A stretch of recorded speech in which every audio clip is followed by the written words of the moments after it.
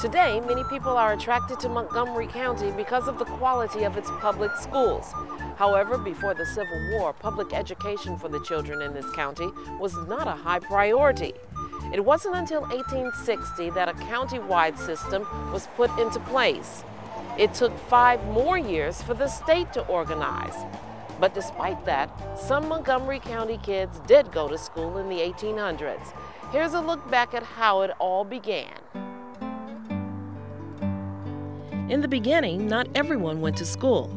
In the early 1800s, you might have gotten an education if your family could afford a private academy or you weren't needed on the farm. More boys than girls were educated, and no African Americans were given the opportunity. One of the earliest private institutions was the Rockville Academy. Established in 1812 as a boys' school, it existed for 100 years until public education replaced the need. Over time, girls were admitted to an abbreviated program. The Brookville Academy was incorporated in 1815. A small stone building was used until 1864, when this home was purchased from Thomas Riggs. Most academies began as private homes. There was Brierley Hall in Poolesville, the Andrew Small Academy in Darnestown, and Fairley Hall in Sandy Spring. As the century progressed, communities began to band together to educate their children. They raised money to build the schools and to hire a teacher. Often the solution was a one-room schoolhouse where local kids of all ages could learn to read and write. The Quakers of Sandy Spring were highly committed to education. Sherwood Academy began as a co-educational Quaker school in 1883. 23 years later, it became one of Montgomery County's early public high schools.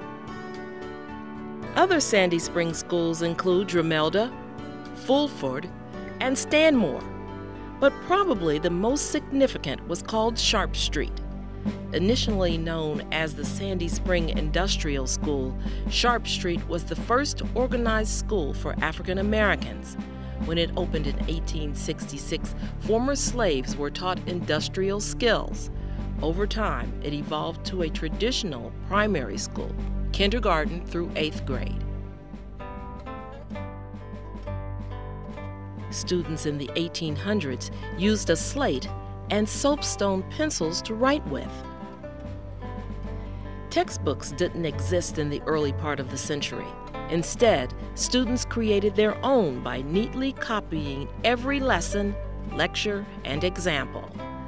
This one on surveying dates back to 1828. 50 years later, books such as these were used by students whose parents could afford them.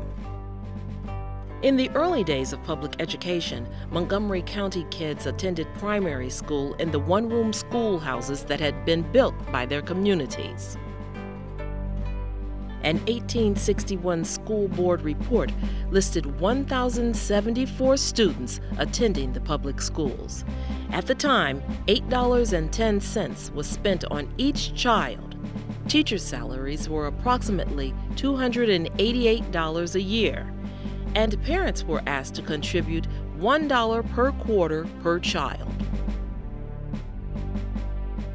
In 1872, the board established one colored school in each election district to provide for the education of recently emancipated slaves.